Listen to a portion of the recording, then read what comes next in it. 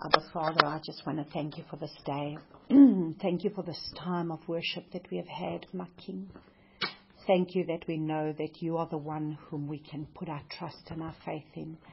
Thank you that we know that no matter what comes upon us, no matter what happens, no matter what we face, Father, that you are the one that is with us. You are the one that is going to lead us. You are the one that is going to guide us.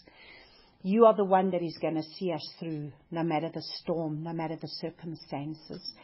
You are the one that is always there. And I thank you, Father, for this time that we have, for this wonderful time of this last 10 days of all that we are leading up to, preparing ourselves for Yom Kippur, and then preparing ourselves for the feast of Sukkot, of where we can tabernacle with you. And Father, what an awesome time it is. What an awesome time it is to be able to just be in this place of where we can just experience your presence in just a different way. And Father, I just want to thank you that you are doing a work with each and every one of us. We are all individually different. We all have a different DNA code. Not one is the same as the other. Each one of us have a different frequency. None of us has the same frequency. And how amazing it is that you play the strings of our lives so differently, Father. And as we worship you, Father, that the frequency that comes forth from us is a frequency that we can play for you to be able to be exalted, for you to be able to be glorified. What a privilege we have to be able to call ourselves children of the Most High. What a privilege, Father. What a privilege it is for us to be able to be in a place of where we know you. Because if I think of how many people out there don't know you, how many people in this time, in this day and age, and in this time in the world right now are full of fear and anxiety and depression, and so many people's hearts are failing them. There's so many people that I keep hearing of, young people that are dying of heart attacks because their hearts will fail them for fear. But Father, we have nothing to fear. The only fear that we are to have is the fear of who you are. It's the fear of Yahuwah that is the beginning of wisdom, and we need to fear you, and that is all we need to fear. We do not fear the enemy. We do not fear what the enemy does. The only thing that we are to fear is fear you. And so I thank you, Father, that you will continue to do a mighty work in our lives as we continue to seek your face in this time.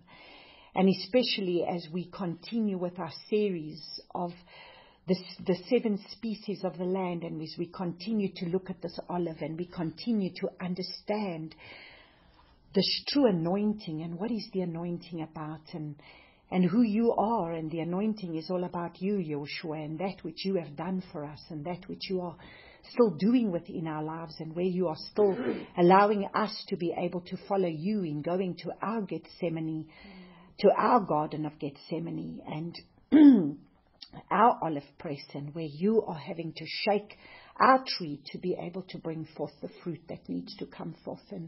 And so, Father, I just want to thank you that we can just be vessels, that we can be in your hand, for you to be able to shape and mold, and let us be able to come forth as vessels of honor, that we can truly be those wise virgins that are going to be able to have oil in our lamps. Abba, please help us, I pray, to be able to understand what it truly means to be able to be a wise virgin from a foolish virgin. And so I pray, Father, that you alone will be the one that is going to be able to lead us and guide us. And I pray, Father, that you will speak to my mind and speak through my lips the very oracles that you want to speak, to be able to open up your word, so that we may be able to have the spirit of understanding, so that you will give us the understanding and the revelation of your word for the hour that we are in, so that we may be able to come and draw closer to you. I praise and I thank you for this in Yahushua's name. Amen. Amen. Thank you, Abba. And so we continue with our series as we looked last week at the olive, and this week we're going to be able to go a little bit deeper into understanding this olive tree. We looked at last week as understanding the olive tree as the root is Abba Father. That is the covenant that was made with us. The covenant is made with Abba Father. Abba Father is our very foundation, the one whom we may be able to draw from the root, and that is Abba Father. The trunk is Messiah Yahushua. Yahushua is the shoot that is going to come forth. And that we got from Isaiah 11 verse 1. So we've got, Abba says, I am the Father, I am Yahuwah of Avram, Yitzhak, and Yaakov. So Avram represents Abba Father, the root. Isaac represents the trunk, the Messiah, the shoot that was promised to come forth. Then the branches, the natural branches, they are the Jews, the Israelites, the Jews. They are the Jews that we can see today, which are the ones representing the house of Yehudah. And according to Romans 11 that we read last week, we saw that there was a wild olive. And that we need to understand that we are this wild olive that has been grafted into the original olive tree. And that is what we would see as being the Gentiles, as being the believers that are now being grafted in. Those that were without covenant but now are coming back and being grafted into the covenant that was made with the house of Israel. And we are those that are in the dispersion that have been cut off. That was Israel that was cut off, but that we are now being grafted back into this olive tree, back into the covenant through the death and resurrection of Yahushua. So the tree is basically representing the house of Israel, but it's the fullness of the house. And how amazing is Abba our Father, that once again, here we are at the time of the feasts, and once again, the house of Israel and the house of Yehudah celebrating the feasts on the same calendar again. And so it has been for an entire year. From last year that we celebrated on the day of Yom Teruah, when we entered into Yom Teruah last year, for those in the dispersion that look for the new moon, and for Israel that follows their calendar, yet Abba orchestrated it that we would be on the same calendar. At Pesach we were on the same calendar this year. And now again, at Yom Teruah, we were spotting the new moon, so they were spotting the new moon in Israel, and according to the calendar that they've already done beforehand, we again celebrated it on the same day. That shows you how the Father is on his throne. That shows you how man can do their thing. But when the Father is releasing a prophetic season, a prophetic time, he's the one who lines it up. It's got nothing to do with man. Man can put their own plans together. Man can do their own things. But when Father is on his throne, he orchestrates things according to his purposes and his plans. Because he's saying the two sticks will become one house. And there is needing to be a house that needs to raise up. Because we are going to see, according to Ephesians 2, we are going to see that the Father has already ordained this. The Father already planned this. And then we're going to look at Revelation, where the Father has ordained this, that there is only to be 12 tribes of the house of Israel. There are 12 gates, 12 tribes. And this is why I say, how is it possible that there is going to be a people if the people are not part of being grafted into a covenant that was made with the house of Israel? Then there is no denominations. There's no gate that says that it's going to be a gate for Presbyterian or for Methodist or for Catholic or for New Apostolic or for any of those churches. There is only 12 tribes. And we have to be grafted into those 12 tribes. Because if we're not grafted into those 12 tribes, then who are we? We are a branch sapping of its own that's not grafted into the original olive tree, that's the house of Israel. And if we are not grafted in, then what are we? A branch sapping of our own, which is going to be cut off in the end. And we are going to see that when we're going to get to the wheat. We are going to see that. So, we are going to read from Ephesians 2, so that we may understand what is it that Father has done. What is it about this olive tree? What is it that we've been grafted into? Because we, as the so-called Gentiles, all we've had this understanding is that we've received Yeshua, and then after we've received Yeshua, we are now saved, and we're now going to go to heaven. And this is basically what we've been told. And so now we are this people that have received salvation, but where's the goal? And that's what I've been saying. If we do not have a mission, if we do not have a vision, then what the heck are we doing? Then we're just the saved people, but we are supposed to be making a difference. So let's look and see. And we were dead in trespasses and sins. Ephesians what? Ephesians 2 from verse 1. And we were dead in trespasses and sins, in which you once walked according to the course of this world, according to the ruler of the authority of the air, of the spirit that is now working in the sons of disobedience. So you see, before we were the sons of disobedience. Now disobedience are what? The obedient children are those obedient to His ways, obedient to His laws, obedient to His commands. So the children of disobedience are what? The children that were not obedient to His laws, obedient to His commands. Among whom also we all once lived in the lusts of our flesh, doing the desires of the flesh and of the mind, and were by nature children of wrath, as also the rest. So do you see? We didn't know any better. We were going according to what our flesh desired, to what our flesh wants. And is that not still, if we look at the Christian people, a lot of them still go according to their flesh, and they live according to their flesh. They think according to a fleshly way. They don't follow Abba's ways. And we need to submit ourselves in our spiritual walk, in our physical walk, in our emotional walk. We need to submit to the Father in all our ways.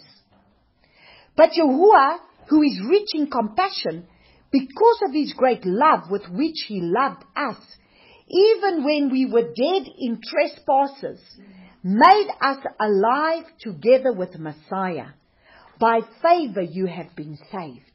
So you see, by favor, we have been saved. Praise the Father for Yeshua being given to us.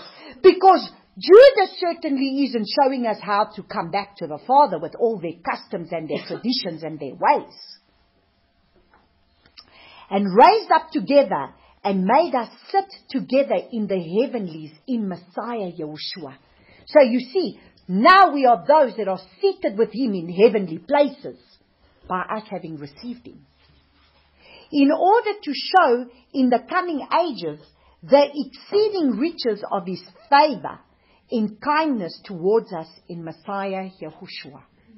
So you see, in order to show in the coming ages, in the days ahead, the exceeding riches of His favor in kindness towards us in Messiah Yahushua. For by favor you have been saved through belief. So you see, we've been saved by grace through belief. So we have received the belief. And we need to understand belief. Belief is not just that I believed, but belief as an action. I walk it out. Faith without works is dead. You need to walk out your faith. You need to walk out this walk is to be walked out with fear and trembling. Walk out your salvation with fear and trembling is what the word says. And that not of yourselves, it is a gift of Eloah. So you see, everybody has received this gift. So nobody's going to have an excuse in the last day to say, but I didn't know. He's going to say, but I gave you my son. I've given you my own. I myself has been made manifest within you by my ruach. What excuse do you have now to not follow me? Do you understand? It is not by works, so that no one should boast.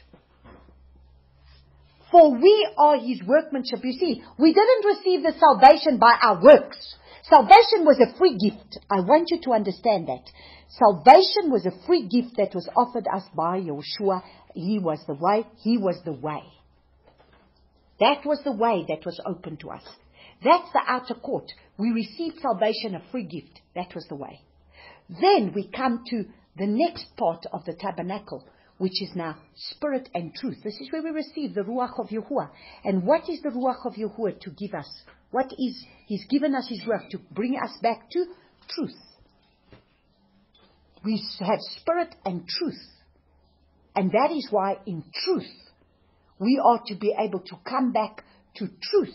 So the Ruach has been given us to bring us back into His truth. He reveals truth to us. It's the spirit of truth. And so that was a free gift. But then, what does it say? Then we are to be able to sanctification, holiness, set apartness is going to cost us because that's our choice. Salvation was the free gift we received.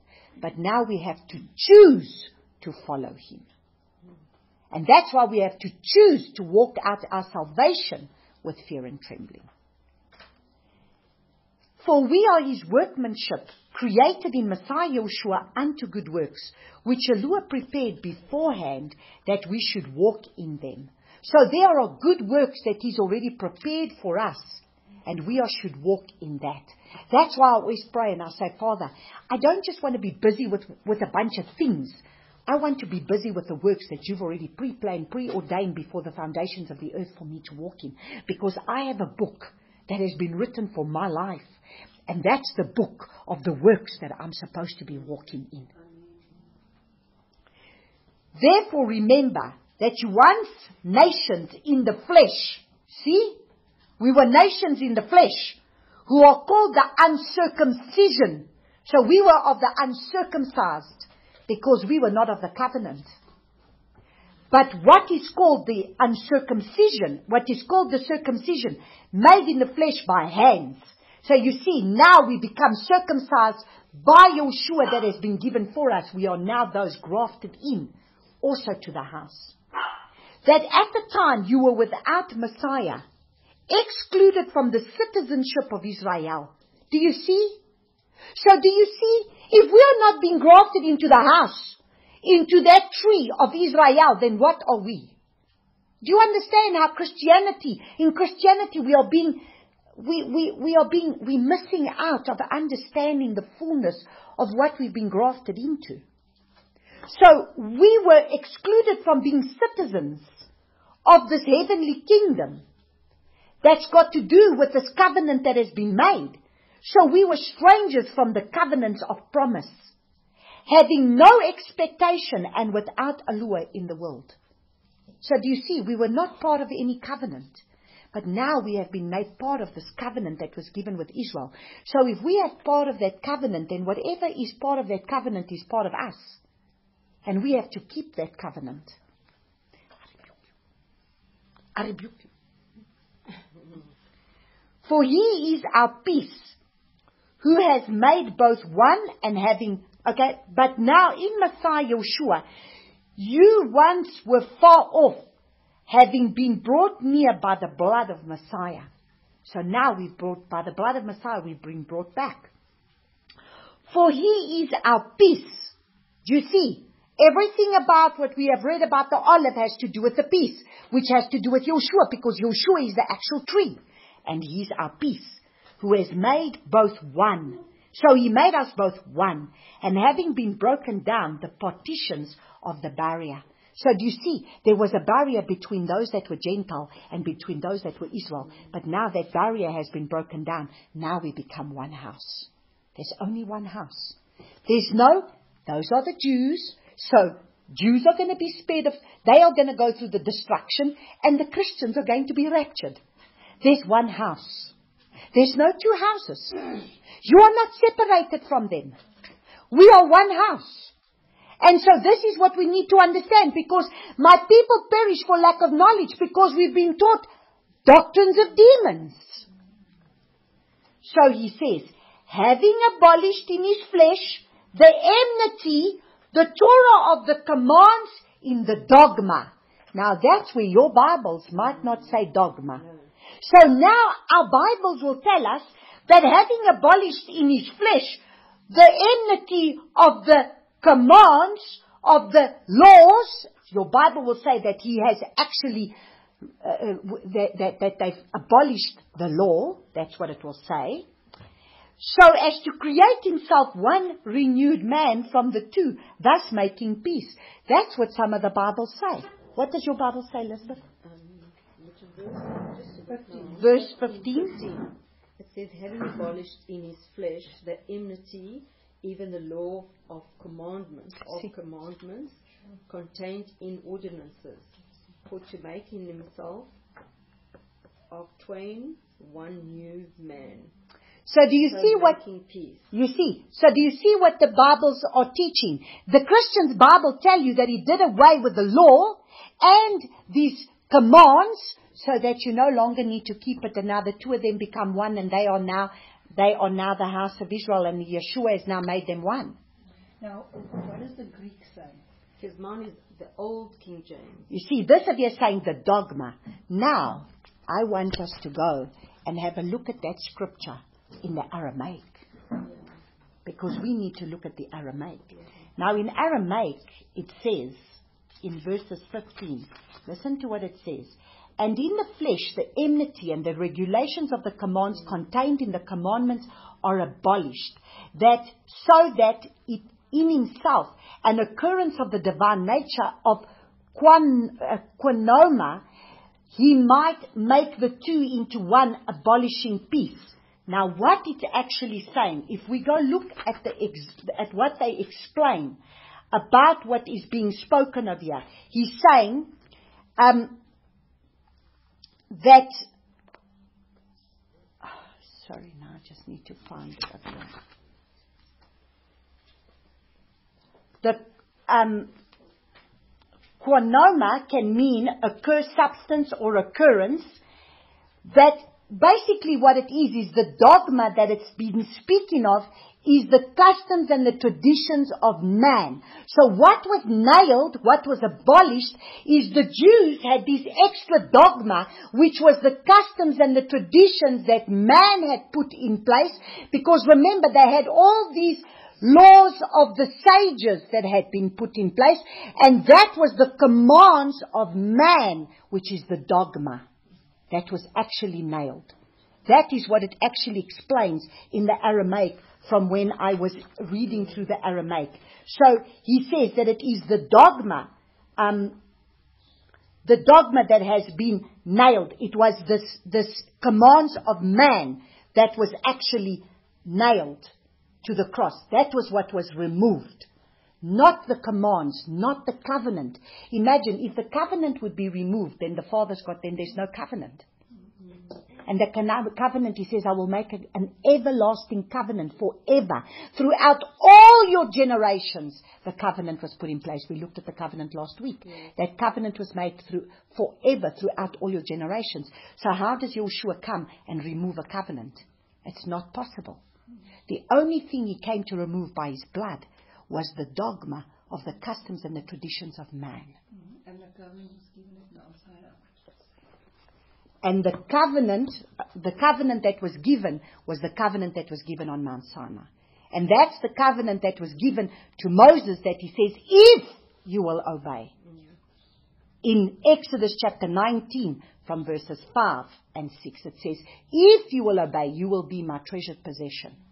You will be my people. And he says, then I will take care of you. That's what it's explaining.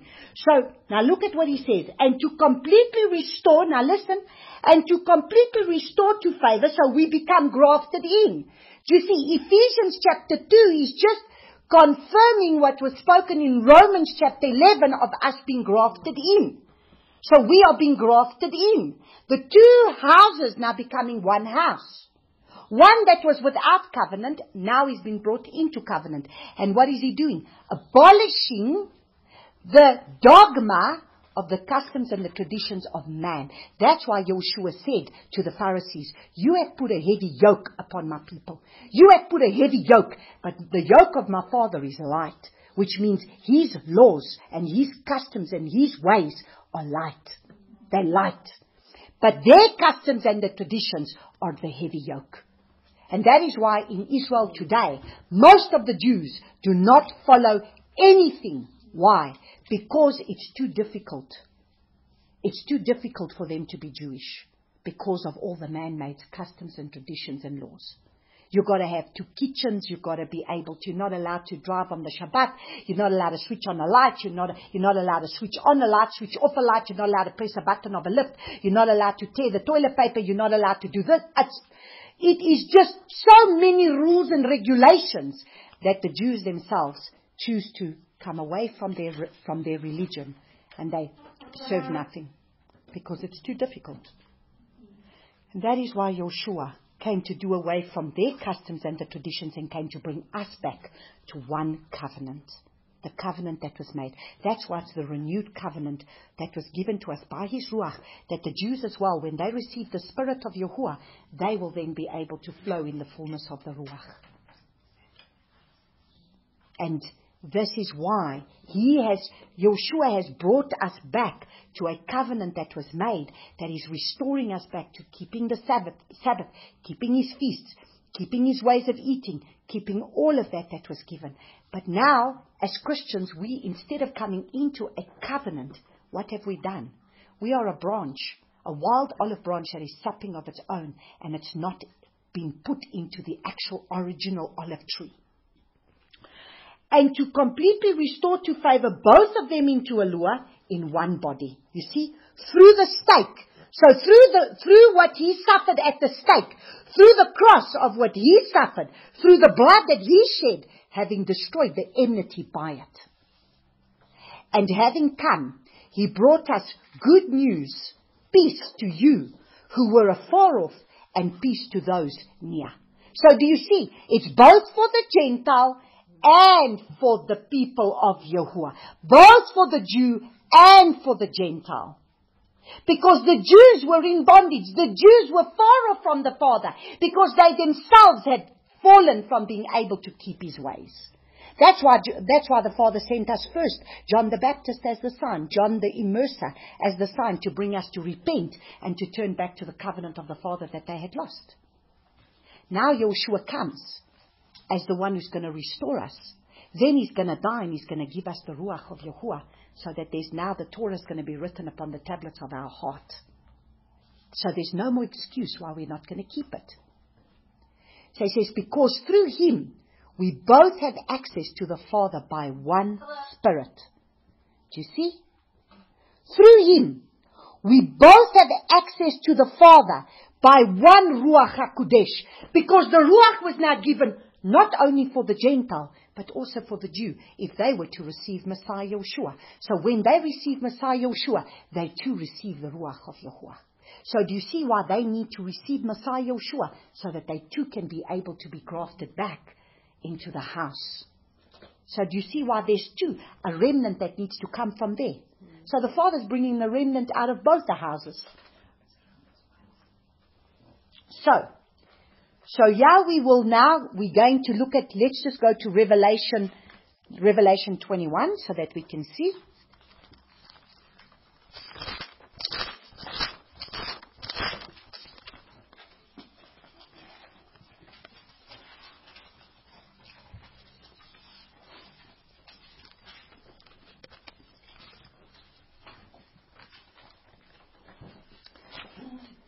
Okay. I'm just going to, before we go there, I'm going to read you what it says here. Listen to what it says. I've just found it here going back, but we're not going to go back. Go to Revelation 21, stay in Revelation 21. I'm just going to read you what the Greek says according to Ephesians 2 from the Aramaic Bible. This is the notes that it says. In the Greek it reads, strangers to the commonwealth of Israel, Aramaic read strangers to the debris of Israel and to the covenant of the promise. Yahuwah identifies Israel according to their obedience to the covenant, rather than after the flesh. The renewed covenant in Jeremiah 31 to 34, and in Hebrews 8:8 is first made with Israel and Judah, and then offered to others from the nations who choose to live in obedience to the covenant. Furthermore, in a very interesting admission, translated John Wesley, he says, polity of Israel, but adds in its footnotes regarding this phrase, the manner or regulations of Israel. In other words, he's looking at the nations' divorcement from the intricate rules of Israel and not some obscure moral delusion of the Torah as a bad thing. This reading might even go beyond one's own rendering of citizenship of Israel, but the point is the same. If the Ephesians are citizens of Israel, then they are subject to her words and regulations as well. So if we are citizens of Israel, then that means we are part of the covenant that was made with Israel as well. Do you see? So that is why we need to understand that this was made. We are now grafted in and part of that olive tree. Now, in Revelation 21, verses 12, it says, and having a great and high wall. Okay, let's start at verse 10. And he carried me away in the spirit to a great and high mountain and showed me the great city, the set apart Jerusalem, descending out of heaven from Eloah, having the esteem of Eloah, and her right was like the most precious stone, like a jasper stone, clear as crystal, and having a great high wall, having 12 gates, and at the gates 12 messengers, and the names written on them, which are those of the 12 tribes of the children of Israel. So do you understand? This city that's going to come down has got 12 gates. And on these 12 gates is written the 12 tribes of the house of Israel. So this is the new Jerusalem going to come down from heaven. So if you're not part of one of those 12 tribes, then how are you going to enter the new Jerusalem that's going to come down from heaven? Do you understand? There's no denomination, There's no branch called, any denomination. It's not there. Okay. So now we're going to look at, so if we just recap in Isaiah chapter 55, if we go and look, we looked at it last week, in Isaiah 55, it's very clear here that he says, with the covenant that he made with David, where he speaks and he says, see, I have given him as a witness to the people, a leader and a commander to the people. Who is that? Verse 4. So, okay, let's read from verse 3. Incline your ear and come to me, hear so that your being lives, and let me make an everlasting covenant with you.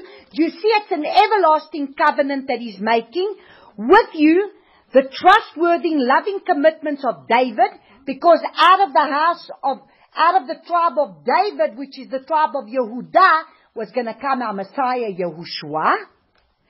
See, I have given him as a witness to the people, a leader and a commander for the people. And who is that witness and the commander? None other than Yahushua himself. And that is the commander and the covenant that he has made. But look at verse 5. See, a nation you do not know, who do not know you shall call, and a nation who does not know you run to you because of Yahuwah your Eloah and the set apart one of Israel, for he has adorned you. And that is part of these Gentile nations that are going to come into that covenant that was made with the house of Israel. So now we're going to have a look at the last part of this tree. We're going to have a look at where the Father speaks, it's very important that we need to look at the Father speaks about this olive tree in Zechariah chapter 4. So we're going to go to Zechariah chapter 4 so that we can understand the prophetic things before we go into this understanding everything about the anointing oil. We need to see this anointing oil flowing from these trees. And we're going to look at Zechariah chapter 4, which is talking about the messenger. We're going to read from verses 1.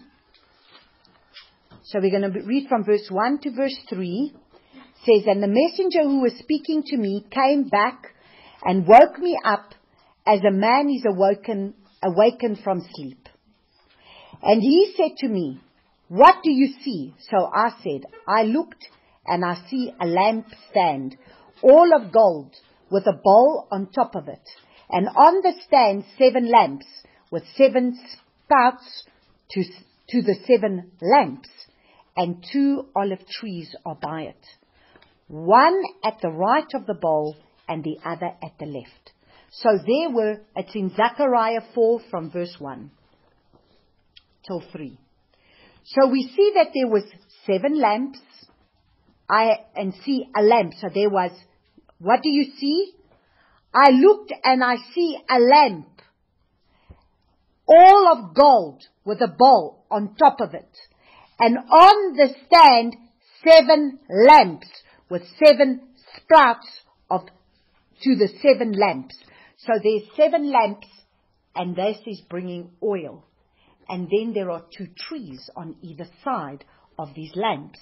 And it says, "And 2 olive trees by it, one at the right of the bowl, and the other at its left." So there is one on the right, one on the left. 2 trees again. Okay? Now, if we look and we see from verses 13, he answered me and said, "Do you not know what these are?" I said, "No, Master," because now he says in verse 12, "I responded a second time and said to him, 'What are these 2 olive branches which empty golden oil from themselves by means of the 2 golden pipes?' And he answered me and said, 'Do you not know what these are?' And I said, 'No, my master.' And he said, 'These are the 2 anointed ones who stand beside the master of all the earth.'" So, it's speaking prophetically. It's talking about these are the 2 anointed ones who stand beside the master of all the earth. So the master of all the earth must be standing in the middle, and they are standing on either side. Now it's interesting, because if we go to Matthew chapter 17, from verses 1 to 13, so let's go to Matthew chapter 17, because it's not telling you who these anointed ones are. But we are going to be looking at a prophetic picture today. So, Matthew chapter 17 talks about the Mount of Transfiguration. So let's read from verse 1. "And after 6 days, Joshua took Kepha and Yaakov and Yochanan, his brother, and brought them up on a high mountain by themselves. And he was transformed before them, and his face shone like the sun, and his garments became as white as the light. And see, Moshe and Eliyahu appeared to them, talking with him." So who is there? "And Kepha answering said to Joshua, 'Master, it is good for us to be here. If you wish, let us make here 3 booths, one for you, one for Moshe, and one for Eliyahu.' While he was still speaking, see, a bright cloud overshadowed them, and see, a voice came out of the cloud saying, 'This is my son, the beloved, in whom I did delight. Hear him.' And when the taught ones heard, they fell on their faces and were much afraid. But Joshua came near and touched them and said, 'Rise, and do not be afraid.' And having lifted up their eyes, they saw no one but Yahushua only. And as they were coming down from the mountain, Yahushua commanded them, saying, do not mention the vision to anyone until the son of Adam is raised from the dead. And his taught ones asked him, saying, why then do the scribes say Eliyahu has to come first? And Yahushua answered and said to them, Eliyahu is indeed coming first, and shall restore all. But I say to you that Eliyahu has already come, and they did not recognize him, but did to him whatever they wished. In this way the son of Adam is also about to suffer by them. Then the taught ones understood that he had spoken to them about Yochanan the Immerser. So now imagine, he is standing on this mountain, and on either side of him, one is standing Moshe. On the other side is standing Eliyahu. Moshe representing what? Moshe representing the law, the Torah, that which was given to us. Eliyahu representing the prophets. Representing the prophets. Representing everything that comes from the prophetic. Because the Father speaks to us in spirit and in truth. So we are to be those that are operating in spirit and in truth. Eliyahu representing that which comes from the spirit, and Moses representing that which has been given in the Torah. So now, if we go look and see, John the Immerser was coming as a type of Eliyahu, with a message of repent and turn back to what? To the commands, to the ways of the Father. Return, repent, come back to that from where you have fallen. Come back to the ways of the Father. And that's why he was baptized people in the wilderness. But now, if we go look at Malachi chapter 4,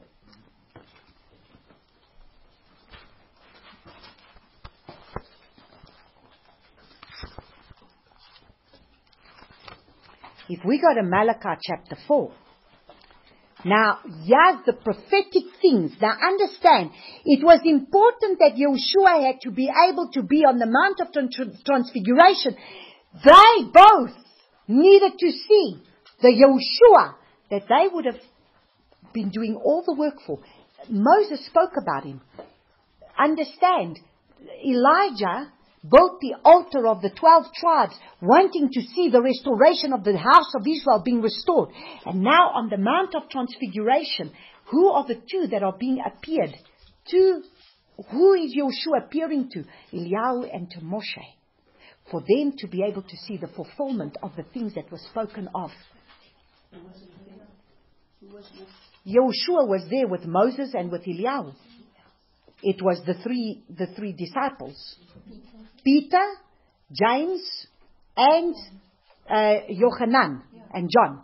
Peter, James, and John. It was the three that were. So you see, out of the 12, again there's an inner circle. Do you see the inner circle? So out of 12, there's 3. And those 3 are the ones that were able to see the transfiguration. Not all the other disciples of the 12 saw it. Yeah. So do you see what I'm saying? You know, many are called, but few choose. And there's an outer court and there's a holy place. And then there's the Holy of Holies. Only the high priest went into the Holy of Holies. Then there's the 3. And then out of the 3, there's John, whom he's going to reveal. The whole of the book of Revelation is revealed to John. The set apart one of the Father. So do you see? Father has those who seek Him more. Those who truly seek Him. The more you seek Him, the more you're going to find. But that's going to be with a price that you're going to pay. Because we will look at this as we go deeper. So, for look. We're going to look at Malachi chapter 4 verse 1. For look, the day shall come burning like a furnace. And all the proud and every wrongdoer shall be stubble. And the day that shall come shall burn them up, says Yahuwah of hosts, which leaves to them neither root nor branch. But to you who fear my name, say, do you see? The key is to you who fear my name. The Son of Righteousness because He's the Son of righteousness. He's restoring righteousness back upon the earth. Shall arise with healing in His wings, and you shall go out and leap for joy like calves from the stall. And you shall trample the wrongdoers, for they shall be ashes under the soles of your feet on the day that I do this, says Yahuwah of hosts. So you see, this is at the coming of Yeshua when He's going to come. Now listen to what He says. Remember the Torah of Moshe. So here we see, we are being told to remember the Torah of Moshe. Who is appearing on the mountain with Yeshua? Moshe. To remember that we need to return back to the Torah that was given by Moshe, that was given to Moshe. My servant, which I commanded. Who commanded him? So people say, oh, but it's the Torah of Moses. I don't need to keep nothing of Moses. Who commanded him? I commanded him in Horeb. For all Israel, meaning for the 12 tribes of Israel, us included. Laws and right rulings. So do you see? That's not the dogma. That's the laws and the right rulings. That's the instructions for holy living. Now look what He says. See, I'm sending you Eliyahu, the prophet, before the coming of the great and awesome day of Yahuwah. So Eliyahu already appeared before the coming of Yeshua the first time as John the Immerser. He came as John the Immerser with the same message as Eliyahu, repent and restoring the house of Israel. Do you understand? And listen to what his message is. He shall turn the hearts of the children and the hearts of the fathers to the children, and the hearts of the children to their fathers, lest I come and strike the earth with utter destruction. Now, there's two ways of looking at the scripture. He shall turn the hearts of the fathers, Abraham, Yitzhak, and Yaakov, back to the children. So it's the fathers. Who are the fathers? The fathers of your faith, which is Abraham, Yitzhak, and Yaakov. Back to the children, the house of Israel. And then he shall turn the hearts of the children back to the fathers. So the hearts of the children are being restored back to the fathers of their faith. But there's another way of looking at it. I also say he's turning the hearts of the children back to the Father. Abba, Father. And the heart of the Father back to the children. And that was the word that the Father has released. And you know, just yesterday, I was speaking to a friend of mine in the States, and she's a prophet. And the word that the Father gave her was that I am bringing back my first love. I'm bringing my people back to my first love. And what was the prophetic word that I released of Yah on Shabbat? It was to return back to the first love. And that is the very word that she received from the Father on Yom Teruah. The same night she received that word from Him. I am returning my people back to their first love. It's now coming back to the first love. So you see, there she's sitting in America and she's receiving the exact same confirmation of exactly what the Father gave to me. So, Father must always give me confirmation because, you know, sometimes I'm like one hearing what I hear, but He's already given me confirmation. And you know what else? Kerry Job just released a song that was just at the time, 4 days ago, which is returning back to the first love. Wow. And so that's why, we look and we see He's returning us back to His laws, to His right rulings, to His ordinances, which has got to do with everything that comes from the Torah, which is going to have to be His Shabbats, which is going to have to be His commands, which is going to have to be His ordinances that He's put. Returning back to His feasts. That's why we're keeping the feasts. Returning back to eating according to His word, what He says. That's for holy living. That's for set apartness. Clean, unclean. If it's clean, you eat. If it's unclean, you don't eat. Because why? Because He says you are to be set apart. You are to be clean. So if He says it's unclean, then we don't eat it. that simple. So if we look now, let's just quickly, I'm just getting in my spirit, 1 Kings 18. 1 Kings 18. Now look and see what he says. Here. 1 Kings 18 verses 37. So just go back, verse 36. Now we read this last week about Eliyahu when he builds the altar and he washes it with water. And we said that he mentions Yitzhak. So now if you look at 1 Kings 18 verses 36 and 37, listen to what he says. And it came to be at the time of bringing the evening offering that Eliyahu, the prophet, came near and said, Yahuwah Eluah of Abraham, Yitzhak, and Israel, let it be known today, you are Eluah in Israel, and I your servant have done all these matters by your word. Answer me, O Yahuwah, answer me, and let this people know that you are Yahuwah Eluah, and you shall turn their hearts back to you again. So may this be the prophetic word that is released for the season that we are in, especially with this olive, that he is turning our hearts back to him again. And this was the word released for Yom Teruah for this time. Father is turning our hearts back to him again. And it's for the house of, he says, Avram, Yitzhak, and Israel. So it's the full house of Israel. And that was the prophetic word given to us. He is restoring us back to the heart of the Father. To that first love. Amen.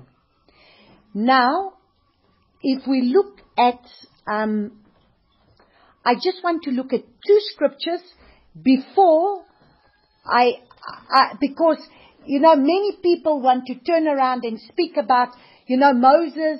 Yes, it's the Torah of Moses. But I want you to quickly go have a look at, let's look at Luke chapter 16 first.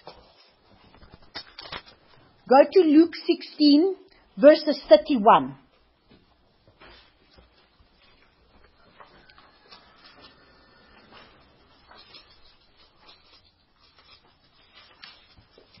Now this is about the rich man and the poor man. When Elazar, the rich man and the poor man, and the one dies, the rich man dies and he goes to hell, and the poor man dies, goes to heaven. And now the rich man is sitting and he's speaking to Father Abraham. And from verse 29 he says, Abraham said to him, now listen to, okay, so if you look and see, let's look at verse 26. And besides all of these, between us, there is a great chasm. So he's telling them there's a great chasm between me and you. We're not going to be able to get, if you are sitting there, you can't come up to where we are. And he says, has been set so that those who wish to pass from here to you are unable, nor do those from there pass to us. And he said, then I beg you, Father, that you would send him to my father's house. For I have 5 brothers. Let him warn them, lest they also come to this place of torture. Now listen to what Abraham says to him. They have Moses and the prophets. Let them hear them. So already he's telling him, listen to Moses and the prophets. Because if you listen to Moses and the prophets, you are going to walk righteous. And he said, no, Father Abraham, but if someone from the dead goes to them, they shall repent. Now listen to what he says to them. But he said to him, if they do not hear Moses and the prophets, neither would they be persuaded, even if one should rise from the dead. So do you understand? Already, this is our New Testament scriptures. And our renewed covenant scriptures is telling us that if they don't even listen to Moses and the prophets, how are they going to listen to someone that's going to resurrect from the dead? So Moses and the prophets was important. That's why on the Mount of Transfiguration is Moshe representing the Torah, Eliyahu representing the prophets, because we are to read the books of the prophets and the Torah. So now, let's look and see in John chapter 5 verse 47. it's important that I read these scriptures because this builds a better foundation. So that people don't just turn around and say, yeah, but the word says we are to be able to do away with the Torah. This is Yeshua speaking to say that I have not, if they don't even listen to Moses and the prophets, why are they going to listen to one who's going to be resurrected from the dead? So he himself was resurrected from the dead, but he didn't come to do away with the Torah, nor Moses and the prophets. He says, I came to fulfill, I came to enhance, I came to expound, I never came to do away with. If anybody teaches that you are to do away with it, they will be called least in the kingdom of heaven. Matthew chapter 5 from verses 17 to 20. So, in John chapter 5:47 says, but if you do not believe his writings, how shall you believe my words? So look at verse 46. For if you believe Moshe, you would have believed me, since he wrote about me. There you go. Why did he appear to Moses? Because Moses was writing about him. Moses was revealing to the people about him being the Torah manifested in the flesh. 46 and 47. Matthew 5, 46 and 47. Now do you understand? He was the Torah manifested in the flesh. Yeshua is that olive tree that is the Torah manifested in the flesh. He is the covenant that we receive. But if you do not believe his writings, how shall you believe my words? That hit me like anything this morning. If we don't even believe the Torah of Moses, how are we going to have the fullness of the revelation of Yeshua? How? Because he says, how will you then believe my words? So do you understand why there's going to be many that are going to fall? Because when the shaking is going to come, because now we're going to look at the shaking that's going to come. So when the shaking is going to come, how are we going to stand? Because the shaking is going to come. And if they have not built their house on a solid foundation, which is on Moses and the prophets, that is what Yeshua would read when we would go to the synagogue. They were reading out of the Torah. They were reading out of the prophets. If we are not going to have a foundation built on that, then the house is not going to stand. Because that's our foundation. Yes, absolutely. Everything is part of the feast. Everything is part of the commands. Everything is part of that. So, now we're going to go look at, I'm now going to take us to look at that Zechariah 4:14. We are going to look at that scripture, verses 14. And we're going to see the prophetic behind these two people. Because, wait, first we're going to go to Revelation 11. Let's go to Revelation 11.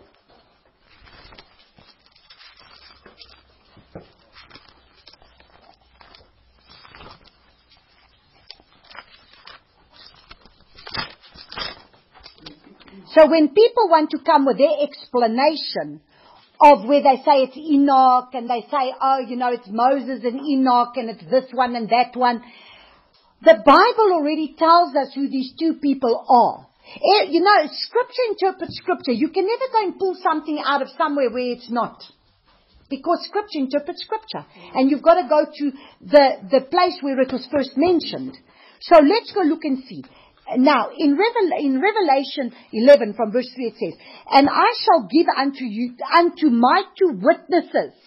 Now, did we read in Zechariah that there was two trees that was like two witnesses that were seated, that they were next to the master?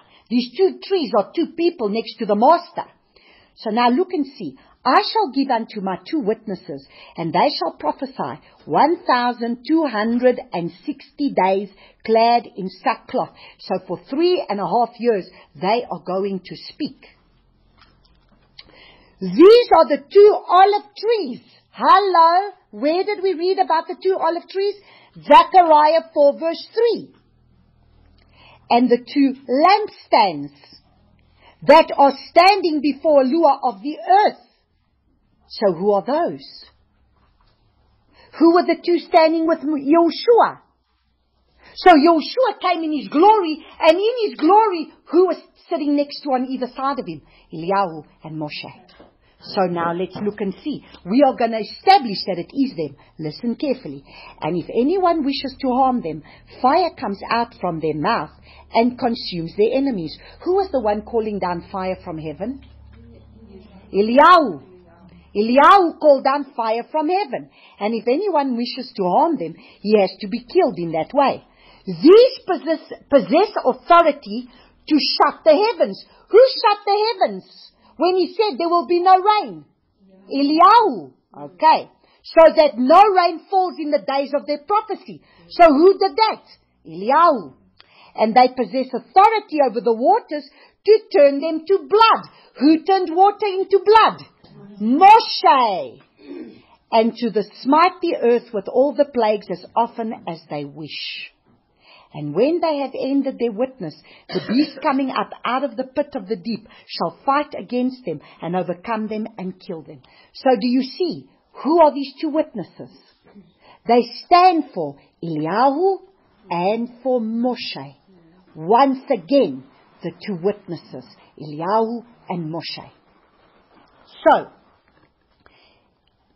now, if we're going to go look at Zechariah, okay, so we've established, these are the two trees, standing for Eliyahu, standing for Moshe. So it's the Torah and it's the prophets. It's the Torah and it's Moshe and it's Eliyahu.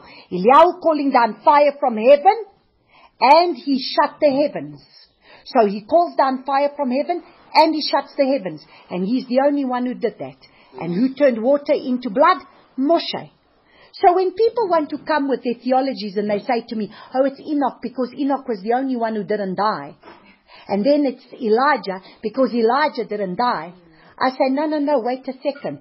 This is clearly talking about two people who've already done certain things on the earth.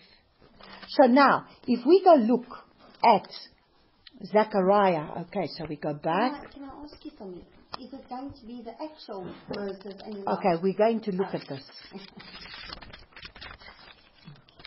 Because if we go back into looking at the scripture, and that's why I had to go back. I was going to skip this, and the father said, no, you're going to actually go do a word search on it now. So I wasn't even going to mention any of this.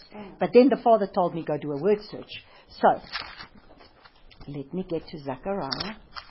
Okay, so now we're going to take verse by verse of this Zechariah 4, verses 14. So, now we're going to look at, and these are the two anointed ones. Remember, there's two trees. There's two olive trees. We've seen that there's two houses that make one house. Right. Anointed. Now we're going to look at this word, anointed.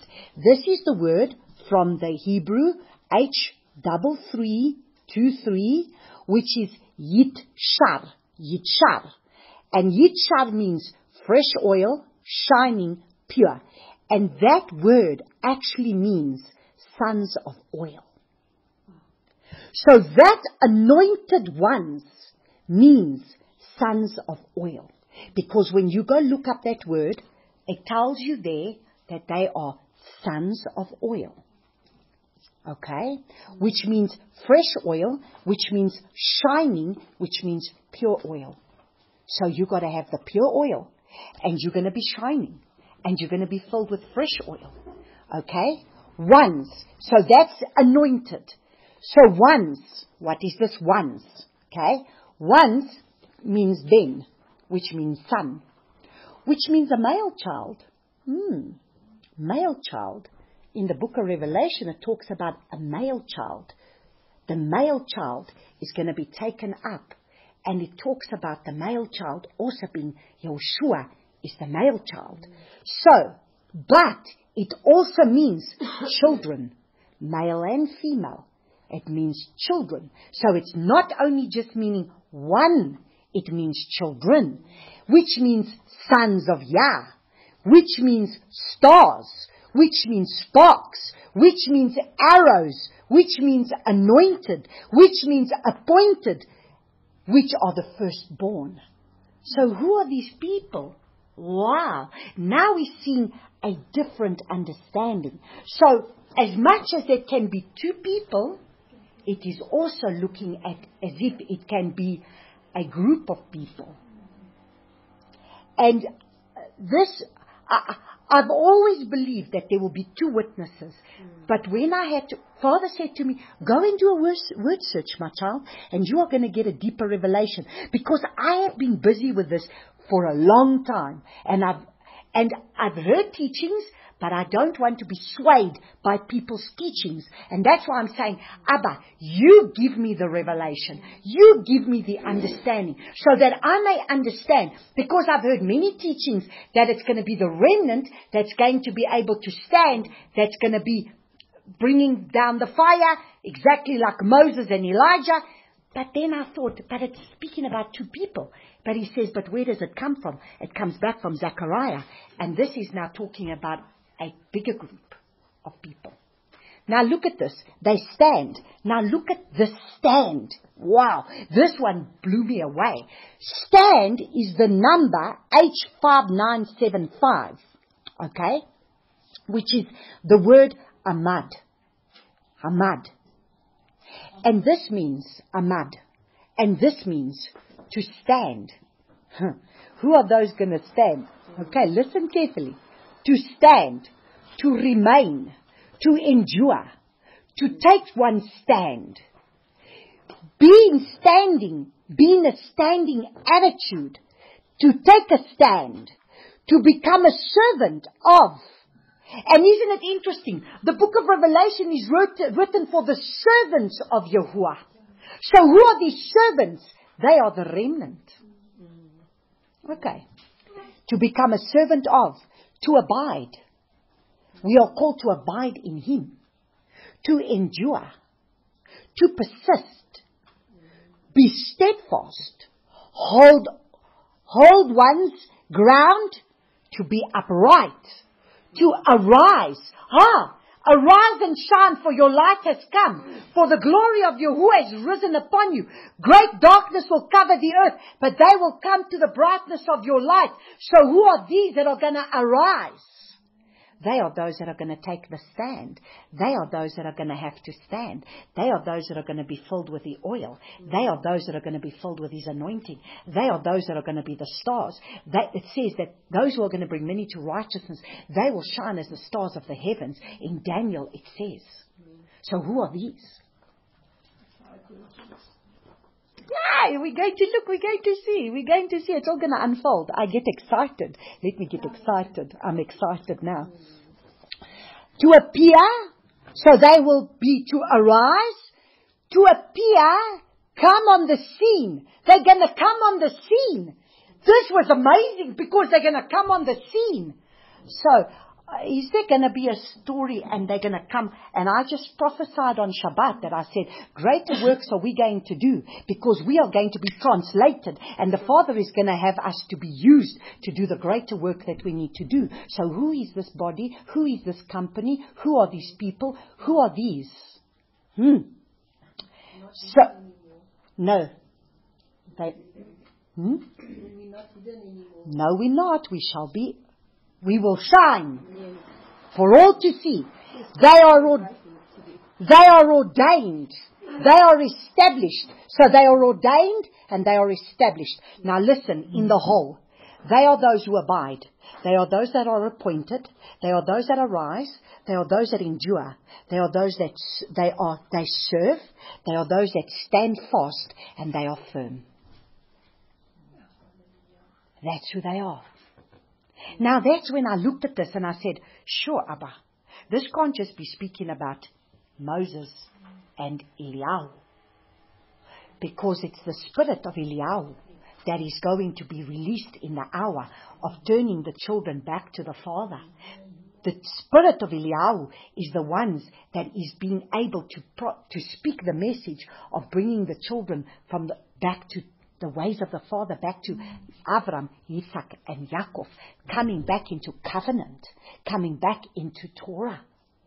And that is those that are raising up now, whom the Father is using to be able to do the greater work in this hour. So this is a company of people, the way I understand it, when I see they're the sons of oil. They are the sons of oil. So now we're going to see the olive produces oil. So who are these sons and what must they go through? Because sure, if we want to be these that are going to have to stand, because it says they stand beside the master. And they will come when the master comes. He gathers them out of the four corners of the earth, and they will come with him, his faithful ones that are going to have to overcome. Who are this overcoming? Who are these faithful ones that have had to stand? So we will look at the olive.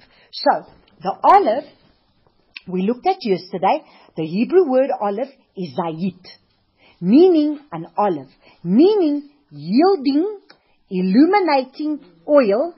It relates to the word ziv, meaning to be prominent and reflect brightness, to bring about brightness. So did you see where it says they will arise? Those who will arise and shine. Do you see Isaiah 60 verses 1 and 2 coming into fulfillment? They have to arise and shine because His glory. What is the glory? The glory is the anointing, which is the oil. And that's what we're going to look at today. And that's why the Father said to me, today we are going to wear gold to reflect His glory. Because it's about being able to reflect the glory. So, we're going to look at Exodus chapter 27 verse 20.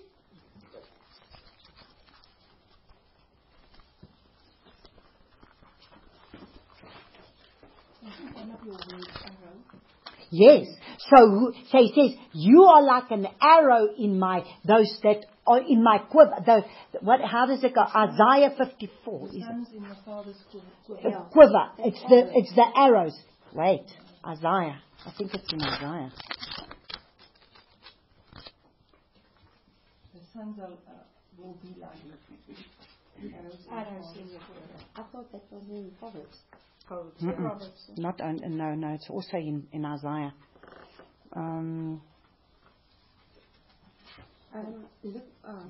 For your makers, okay, let me see. I called you like a woman.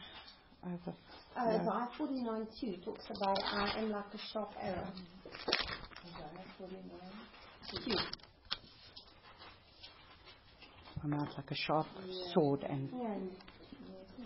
But there's one.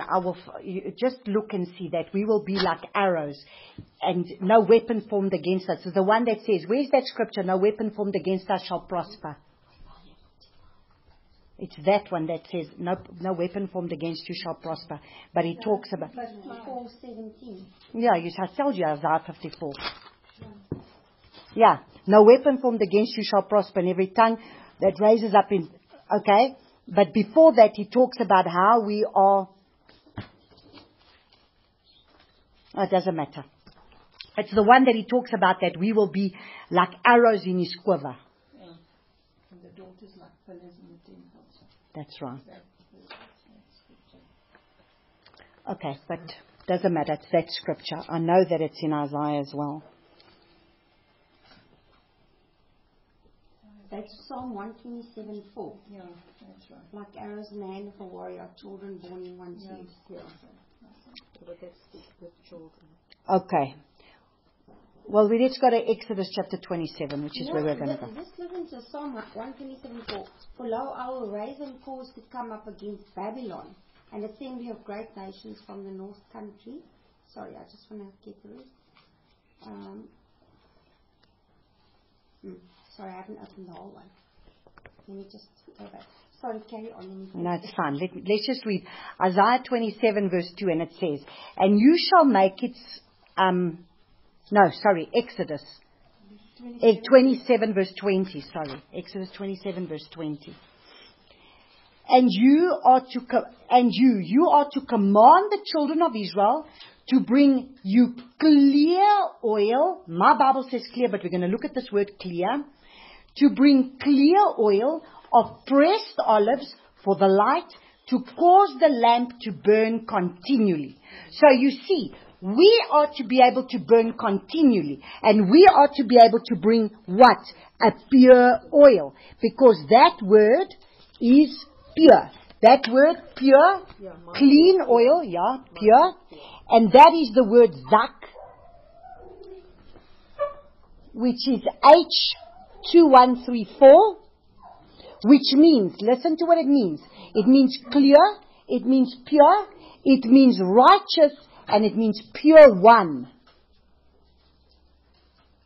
So it means clean, it means pure, it means righteous, and it means pure one. So we are to be pure and we are to be righteous. Now in the pomegranate, we covered everything about righteousness. And it comes from H2141, which is zakak,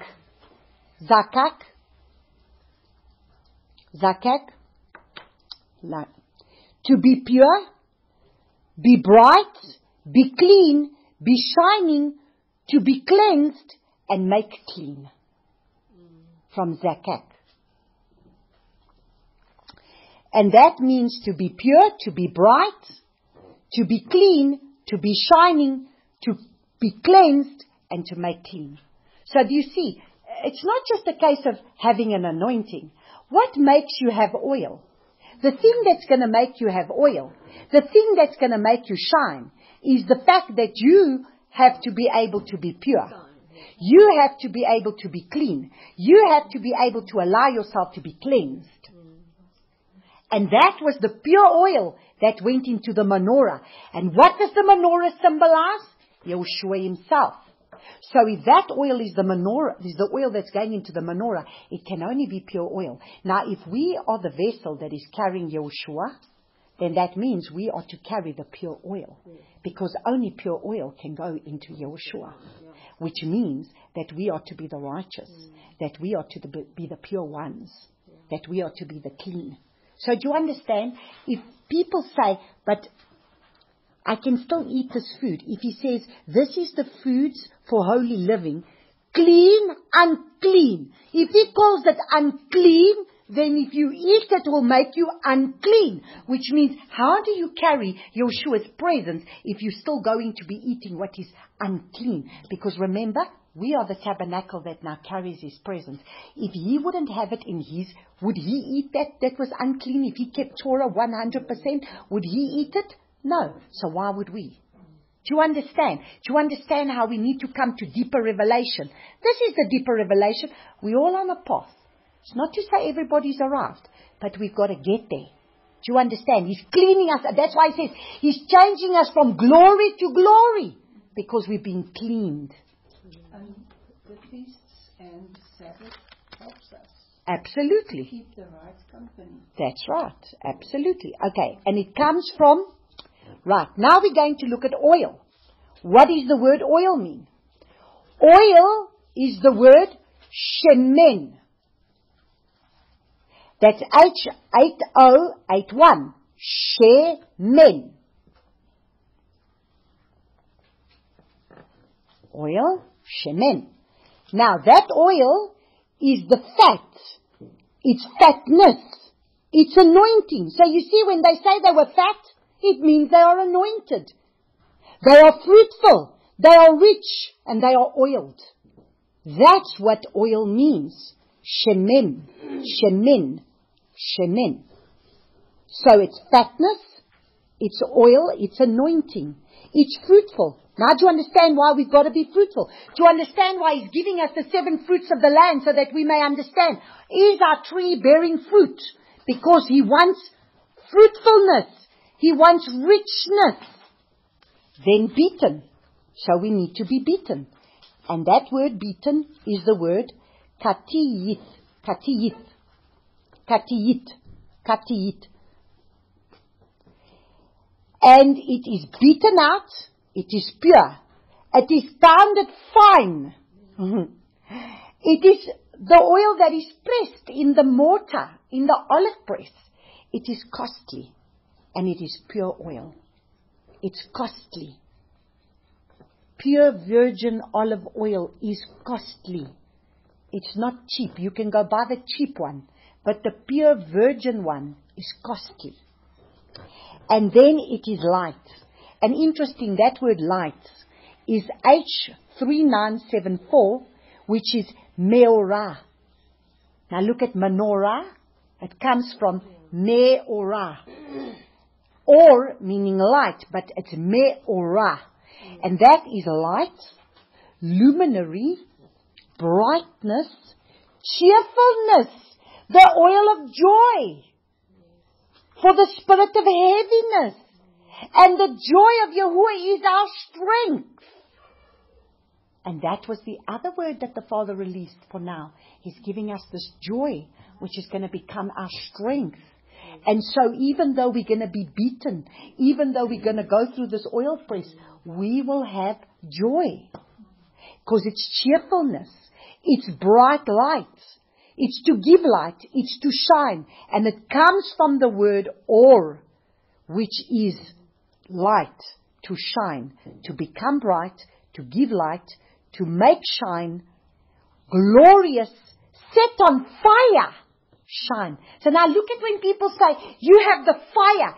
The more of His anointing, of His oil, you will be set ablaze, on fire. So how can you contain that which is ablaze? You cannot, because it will come forth. But now we're going to understand this a little bit deeper. So you see, we want the anointing. But what does it take? What is the process of the olives? For the olives to be taken down the tree, it has to be shaken vigorously. Or it is beaten, causing the olives to fall to the ground. So first it's going to be shaken. So He's going to shake everything that is not of Him out of you. So we are going to be shaken. And then whatever olives remain will be beaten with a stick. I tell you, that sounds like my Messiah. He was beaten with a whip to a pulp. For Him to be able to become the anointing for us. But do you see how contrary it is that we want an anointing, but we want to go through nothing? Oh, that one is impossible, I tell you now. It's impossible. Because here we're going to see it in its fullness. So the olive trees were beaten with poles to drop to the ground. Once gathered, they are put in an olive press by using a stone press to grind them. Then the beaten oil is used, which is the purest oil that comes first. Okay, in Isaiah 17 verses 5 to 6 it says, 17, yeah, so see it's already in the Word, so that we can see that it's in the Word, that this beating and shaking of an olive tree is in the Word. Isaiah 17 verses 5 to 6, and it says, and it shall be as when the harvester gathers the grain and reaps the heads with his arm, and it shall be as he gathers the heads of grain in the valley of Rephaim, and gleaning grapes shall be left in it, like the shaking of an olive tree, 2 or 3 olives at the top of the uttermost branch, 4 or 5 in the most fruit-bearing branches, declares Yahuwah, Eloah of Israel. So do you see? And the gleaning of the grapes and the shaking of the olive tree. 2 or 3 olives at the top of the utmost branch, 4 or 5 in its most fruitful bearing branches. So it will shake and it will have those left, and that's when they take the sticks and then they beat them for the rest of them to be able to fall down, for those that don't come off with the shaking. So, therefore, Abba is going to shake us. He will allow us to be beaten so that we will fall to the ground. Then we will go through an oil press. The oil was then used to light up the menorah. So now let's look and see. We need to be shaken so our lives begin to change. So let's look at the process. We need to be shaken so that our lives begin to change. Until the shaking comes, nobody changes. Did you see all of a sudden the shaking came with COVID-19? As the shaking came, people started not being able to go to church. Now people started gathering at home and started having to read their Bibles for themselves. And they started having to realize that, wait a second, I have to come to find the Father for myself now. But the shaking had to come first. Yes. Once the shaking comes, it will start to bring us to change. Then we are beaten down. The beaten down is the humbled. We need to be humbled. We need to suffer. We need to be afflicted. We need to be crushed. We need to be bruised in order to produce the fruits of righteousness. So fruits of righteousness don't just form of itself. Fruits of righteousness comes from those that are going to have to be humbled, which means your arrogance and pride is going to get you nowhere. If you're going to stay, if the shaking comes and you stay in your arrogance and your pride and you're not willing to humble, you will stay where you are. Because you have to go low. You got to go low so that he may be lifted up. You must go low. So he's going to humble you. So what was the first process? The first process was the shaking. Now we're going to start being humbled. Because we are going to maybe have to run from our houses, lose our possessions, lose our things. We are going to come to a very humble frame. When the food is not there and things are not there, we are being humbled. We are being brought down. We will have to suffer. We will be afflicted. We are going to be crushed. We are going to be bruised in order to produce the fruit of righteousness. The good first fruits of the olive press. So then we become the first fruits offering, because it's the first fruits of that first oil that's pressed. That is the virgin olive oil that comes forth. And so the Father has to allow us to go through all of this so that we can become those first fruits. So who are the first fruits that are going to appear on Mount Zion with Yeshua? They are the first fruits. Those who follow the Lamb wherever he goes. Those are the ones that were spoken of, those two trees, those olive trees that are going to have the oil coming forth from them, being able to give the oil to those that are going to come around. But what do they have to go through? So we are going to see that this olive press is a process of extracting the oil to be able to light the menorah. Who is this menorah? Who represents the menorah? Yeshua is the representative. The menorah represents Yeshua, who is the light. He is the light of the world, and he is the Word becoming flesh. That's Yeshua himself. And in Proverbs 6 verse 23, let's see what Proverbs 6 verse 23 says.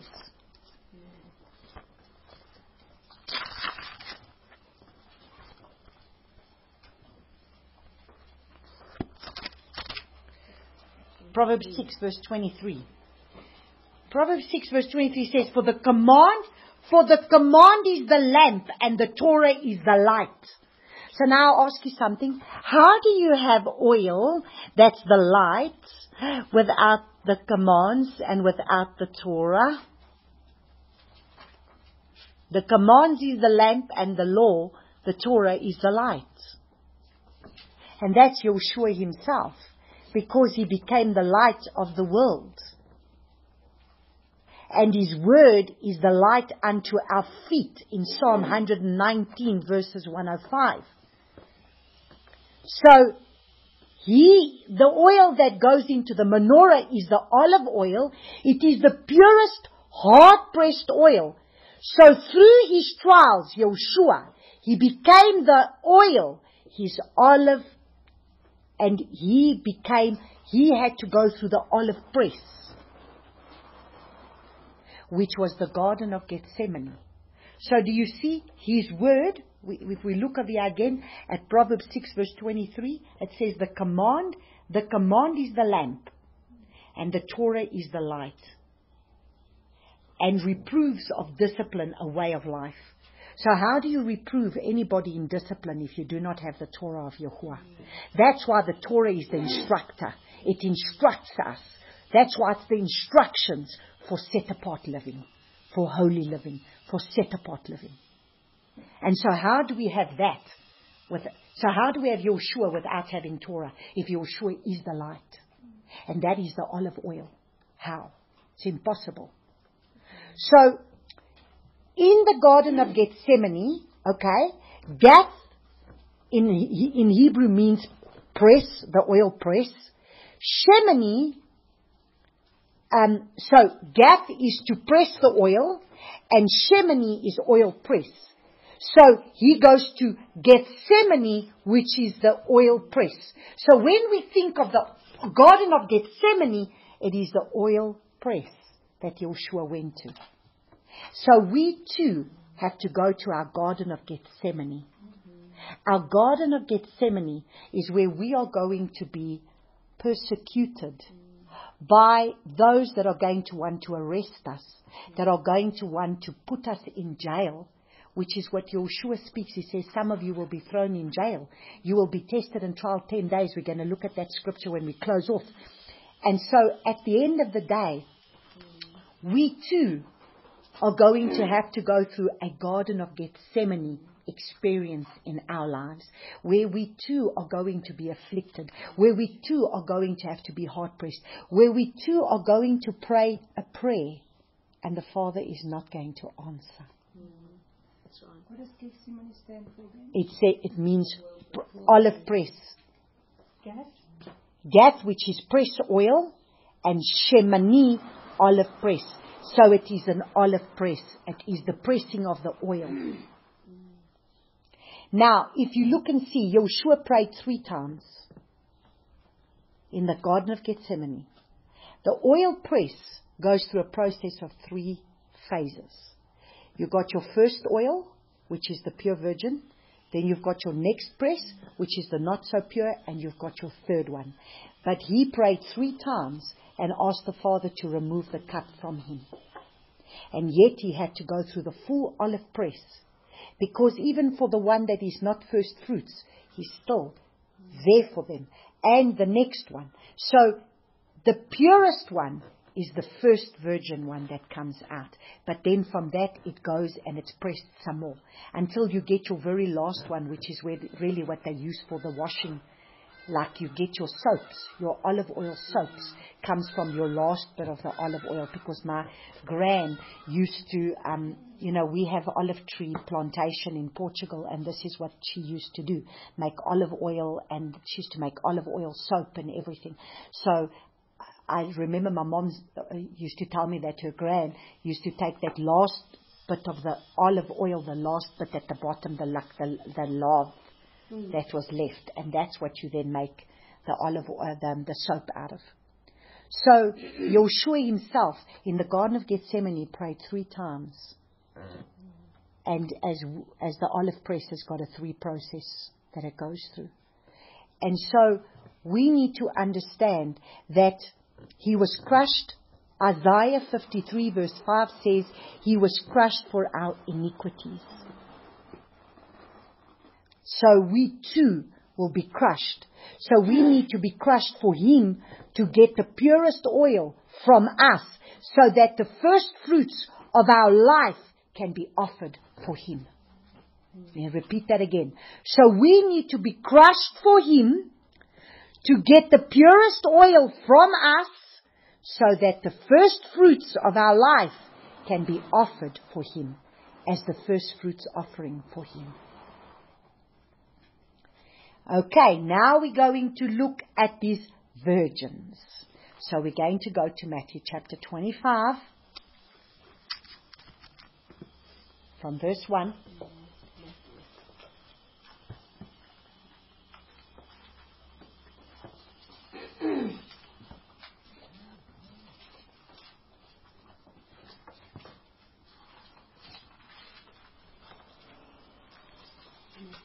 Matthew chapter 25, from verse 1 to 13. Okay. Then the reigns of the heaven shall be compared to 10 maidens, 10 virgins, who took their lamps and went out to meet the bridegroom. And 5 of them were wise, and 5 were foolish. Those who were foolish, having taken their lamps, took no oil with them. But the wise took oil in their containers with their lamps. Now while the bridegroom took time, they all slumbered and slept. And at midnight a cry was heard, "See, the bridegroom is coming, go out to meet him." Then all those maidens rose up and trimmed their lamps. And the foolish said to the wise, give us of your oil, because our lamps are going out. But the wise answered, saying, no, indeed, there would not be enough for us and you. Instead, go to those who sell and buy for yourselves. And while they went to buy, the bridegroom came, and those who were ready went in with him to the wedding feast, and the door was shut. And later the other maidens also came, saying, Master, Master, open up for us. But he answering said, truly, I say to you, I do not know you. Have you heard that one before? I don't know you. Watch therefore, because you do not know the day nor the hour in which the Son of Adam is coming. Okay, so now we are going to look at this parable, understanding the oil press. So if we understand the oil press, we will understand the 5 foolish virgins from the 5 wise virgins. Because at the end of the day, how do we obtain the pure oil? You are going to have to be shaken. Okay, what did we say? We're going to have to be shaken. We're going to have to be beaten. And we're going to have to be humbled. So the shaking is to change our lives. So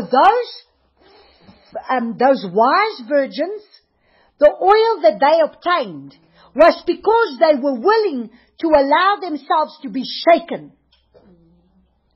Once they were shaken, they were then allowed themselves to change. So they are producing oil because they have been shaken. And now they start to change. Then they start to be beaten, which means they will allow themselves to allow the Father to humble them in their character, allow themselves to go through many things, because it comes with our character. It comes with our lifestyle. There are certain things of our lifestyle that the Father wants to change. So He brings a shaking, and then He starts to change us. Like with me. Oh, Father. Oh, my goodness. It's like strip, and if you haven't stripped, I'm going to strip you a bit more. And if you haven't stripped, I'll strip you a bit more. And we are still being stripped a bit more. And so I will shake you a little bit more, and I will remove from you a little bit more, because I need you to be humbled. I need you to suffer. So there are times that we're going to suffer for things that we didn't even do. Like when cancer came upon my body, that was a suffering that, what the heck did I do to be able to get a cancer in my body? But yet it came. But He said to me, the sickness will not end in death, but it will be for the glory and the honor of my name. There are some sufferings that we have to go through. Like you right now are suffering for a suffering that is going on in your body. That sometimes we have allowed things to come in within ourselves, but that suffering is going to bring about what? It's going to bring about a beatenness. That's going to bring about an anointing that's going to come forth. But now do you see, we don't want to be afflicted with anything. We don't want to be crushed. We don't want to be bruised. We don't want to suffer anything. And we don't want to be humbled. But we want to be anointed. But we want to be the 5 wise virgins. So no wonder the foolish virgins came to the wise virgins and said, give me your oil. What did the wise virgins say? How do I give you an oil that I paid for with my life? How do I give you oil that I have suffered for? How do I give you an oil that I have paid for with my life? I have allowed myself to be humbled. I have allowed myself to be afflicted. I have said to the Father, change me, Abba, my Father. And that brings about more things in my life. Abba, do not keep me where I am. Abba, my Father, please, will you change that character in me? Father, I don't like this thing in me. Oh, don't worry. Do you want patience? Okay, don't worry. I'll put you in another test, and I'll put you through another trial until I eventually going to birth patience out of you. Do you need peace? Oh, okay, don't worry. I'm going to take you out of the city. I'm going to bring you to this place that you can find a little bit of peace in your life. Do I like this peace in the beginning? No, I did not. I didn't like the sound of the chicken. I didn't like the sound of the rooster. I didn't like the sound of all these things around me. I was used to the sound of the city. Just like when they came this weekend, it was like, sure, this is different sounds. Not used to a rooster crowing at 3 o'clock in the morning. You know, You're not used to that kind of sound. But you see, it's different sound. And now you need to humble in your flesh. Oh my goodness, I don't have all the nice luxury things that I had while I was staying in my apartment, but it's okay. Go without a few things and it will be fine. But you see, we don't want to go without anything. We want to pray every little thing away. And we are spoiled brats. That's what we are. But then we want the anointing. Oh no, wait a second.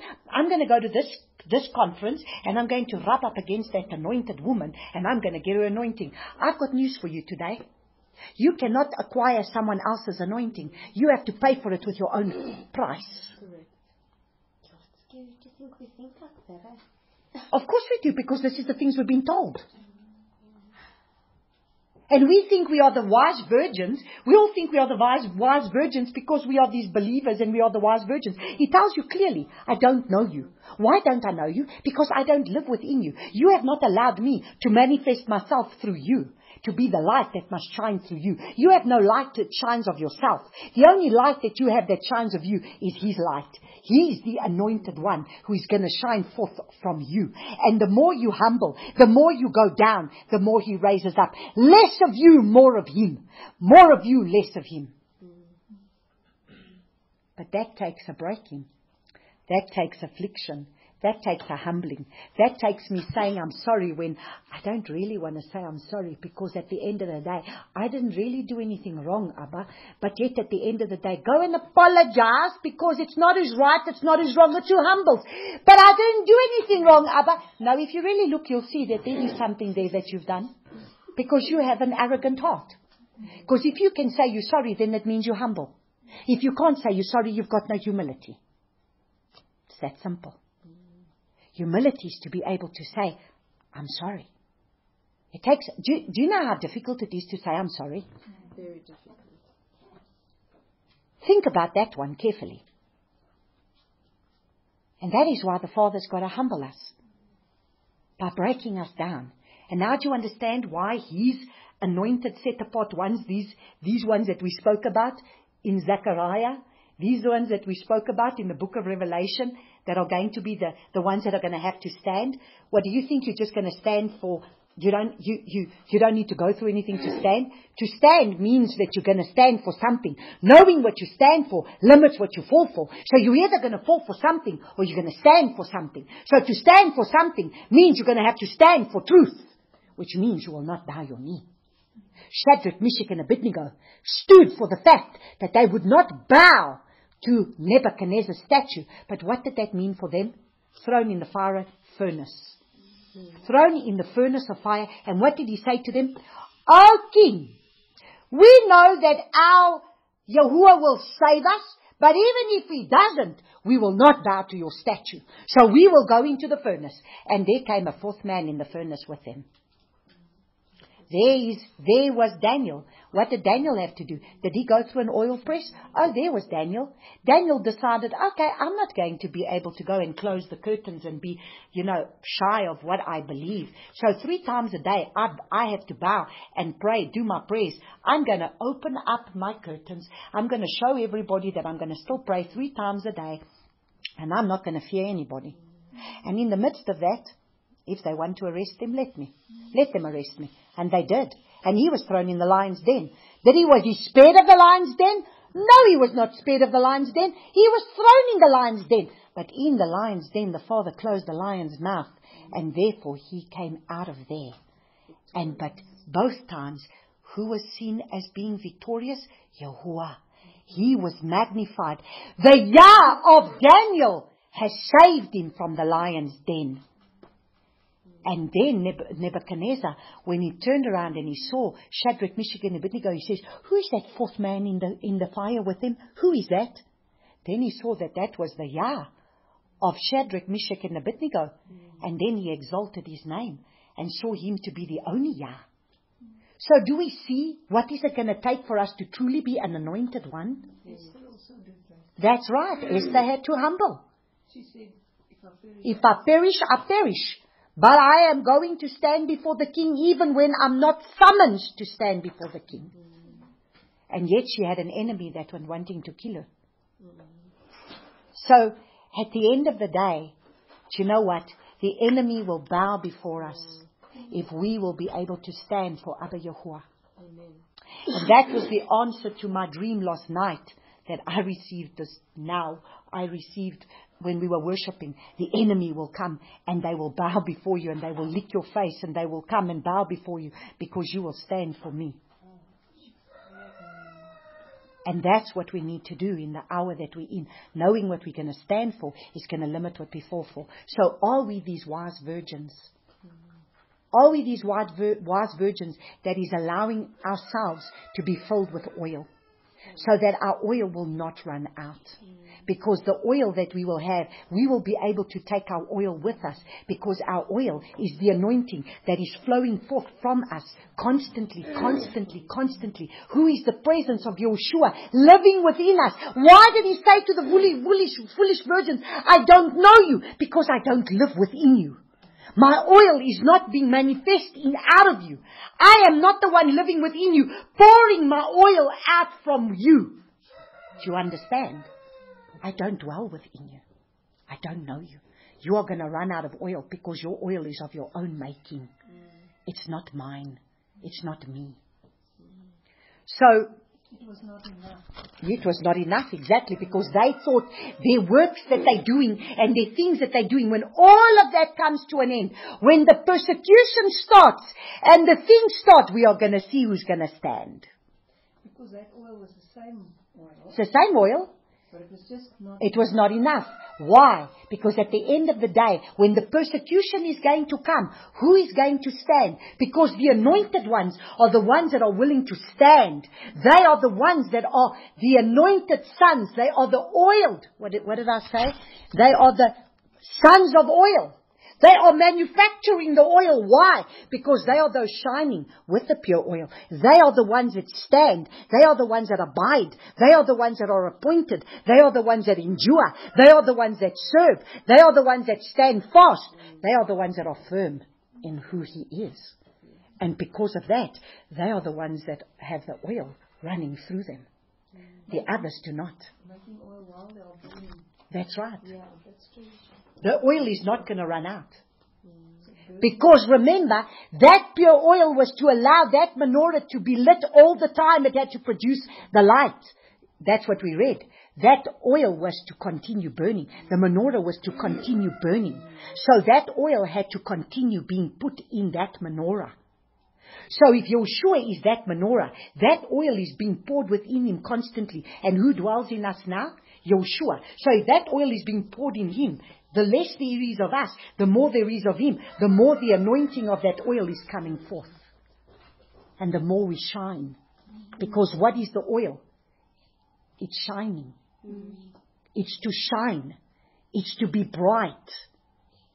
And we will be cheerful. So if we go look at Revelation chapter 2, so now let's go look at, if we link this up to a church in the book of Revelation, like we linked up the other one to the pomegranate to the church of Philadelphia, we can link up this one to the church of Smyrna, which is the other faithful church. Because remember, there were two faithful churches, not just one faithful church. The church of Philadelphia was faithful, but so was the church of Smyrna. Now let's look at the church of Smyrna from Revelation 8 to 11. And to the messenger of the assembly of Smyrna writes, this says the first and the last, who became dead and came to life. I know your works and pressure. So do you see? Are we going to go through pressure? That word pressure means thlipsis, which means affliction, which means they were being afflicted, which means pressure. Okay? So I know your pressure, I know your thlipsis and poverty. So these people didn't even have money. Yet you are rich. So you see, did we read that part of this part of standing, part of this oil is richness? Yes, we did. We read that the oil has to do with richness. Yeah, shemem, which is oil. It's fat, it's oil, it's fatness, it's anointing, it's fruitful, it's richness, it's oiled. So even though they were poor, they were rich.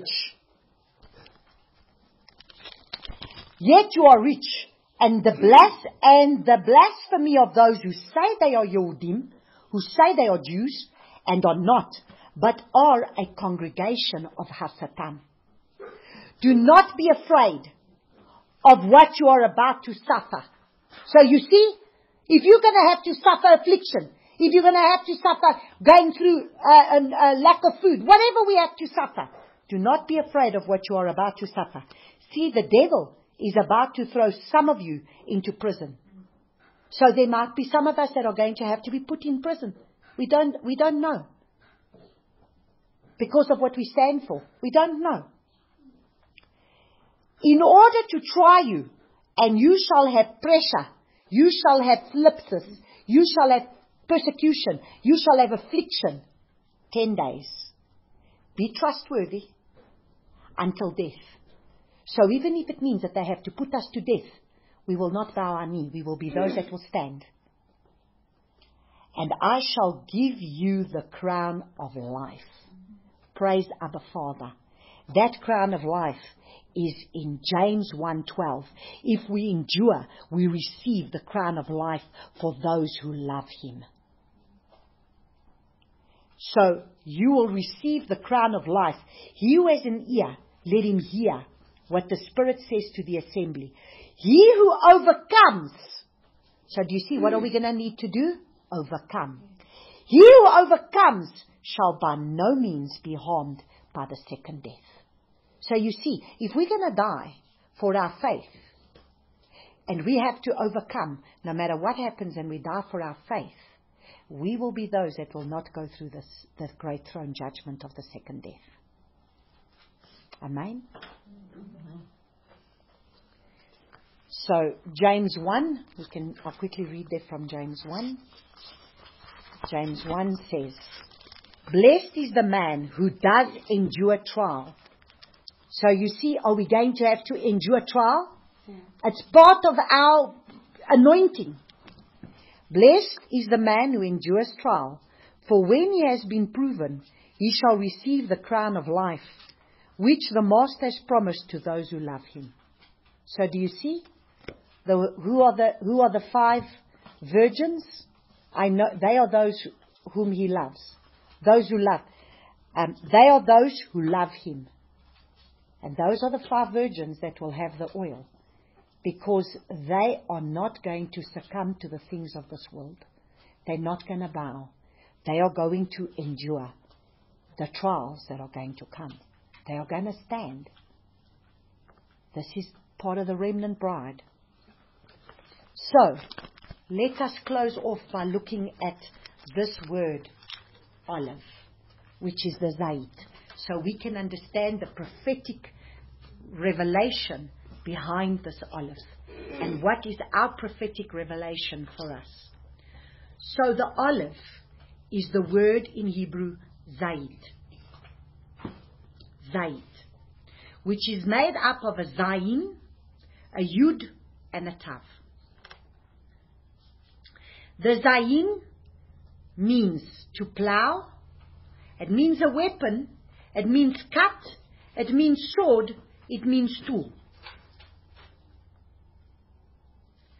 The yud, the yod, is the hand, is the work, is the deed, is the worship. The tav is the cross, is the mark, is the sign, is the covenant. So all of that is tied in to the olive. So listen to the prophetic. We must allow ourselves to be cut, to be plowed, to become a weapon, a sword, the arrow, a tool for Abba's work, a tool in His hand for worship. Because we need to be a mark, a sign, a cross of His covenant.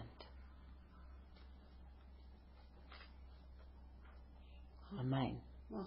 Let's read it again. So what is the olive? We must allow ourselves to be cut, to be plowed, to become a weapon, a sword, a tool for Abba's work, a tool in His hand. For worship, Because we overcome by the power of the blood and the word of his testimony.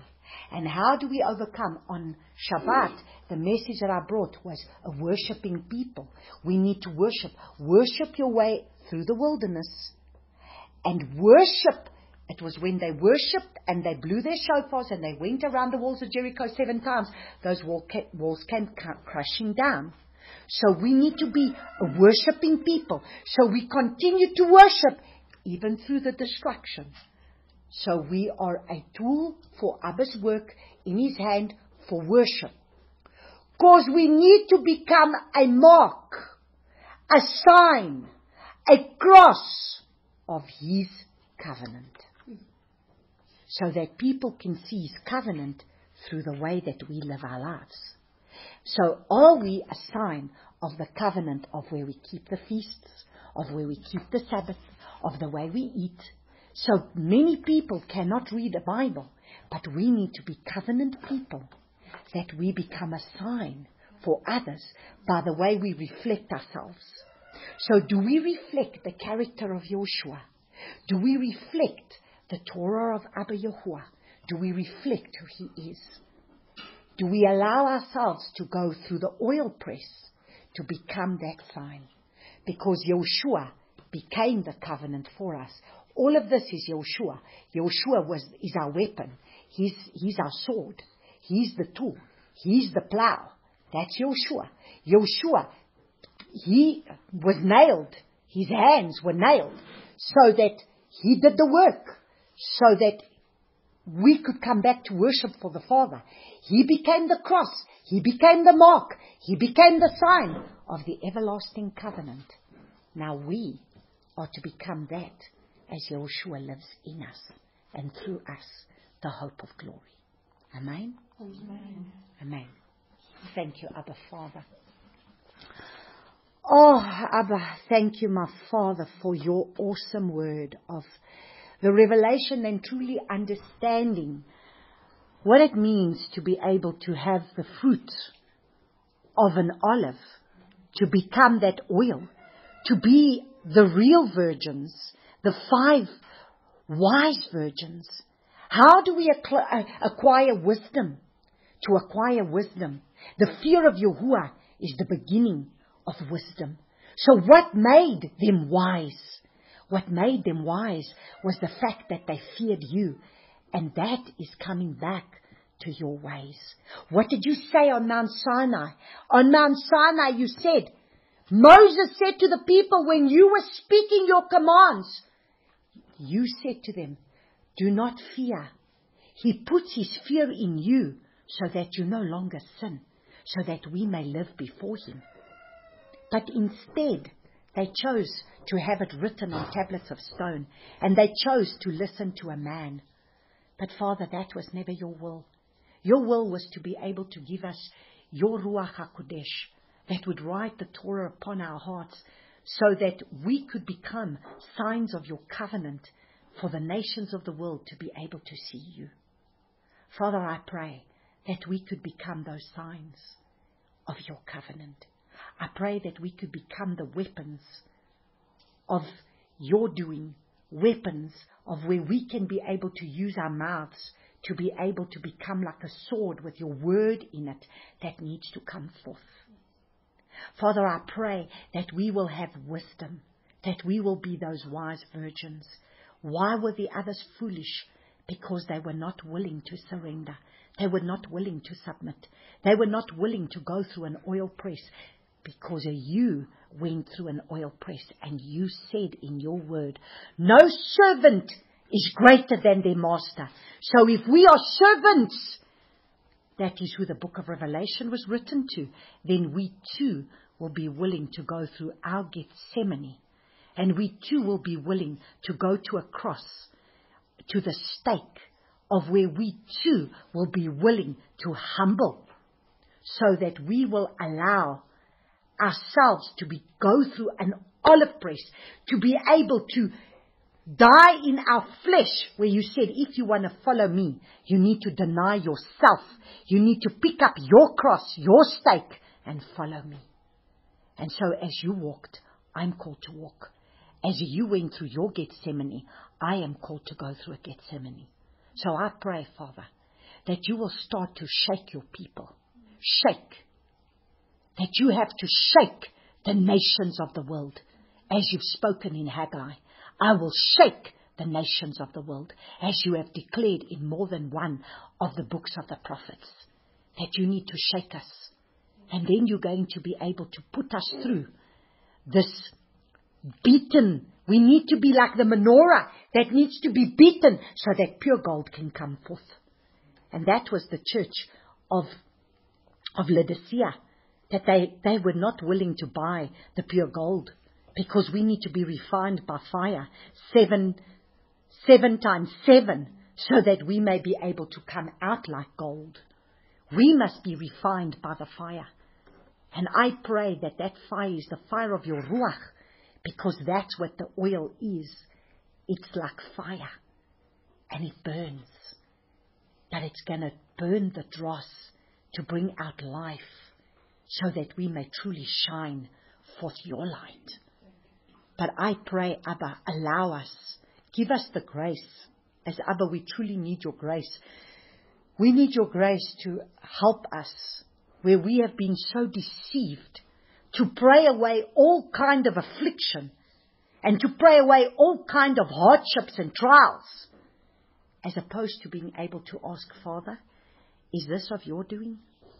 Is this your doing? Then help me to stand and overcome. So, Father, I pray, give us the discernment that we need in the hour that we are in, that we will be those that will be faithful, that we will be those that will stand, that we will be those that will not bow down to the enemy, but that the enemy will flee because of us being vessels that will be anointed and appointed by you for these final last days that we find ourselves coming into, where this hourglass is so quickly running out, where the 1 minute to midnight is already on the clock.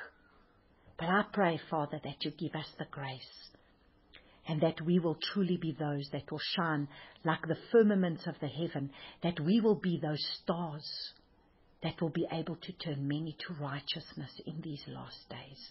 And that we will truly be those that will arise and shine, for our light will have come, for your glory will be seen upon us. And even though great darkness is going to cover the earth, they will come to the brightness of the light that will shine forth from us, because we will be your beaten vessels to reflect your glory that will be able to flow with pure anointing oil. In Yeshua's name we pray this. Amen.